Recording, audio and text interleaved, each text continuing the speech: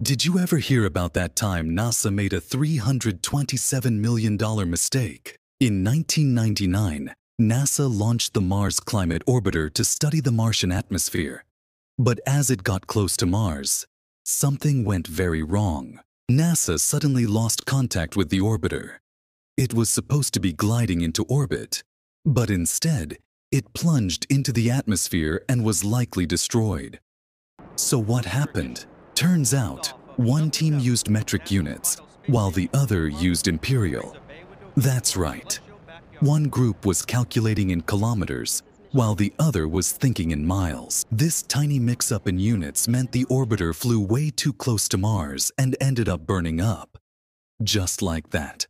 Millions of dollars gone. Today, this mix-up is a legendary NASA fail and a reminder.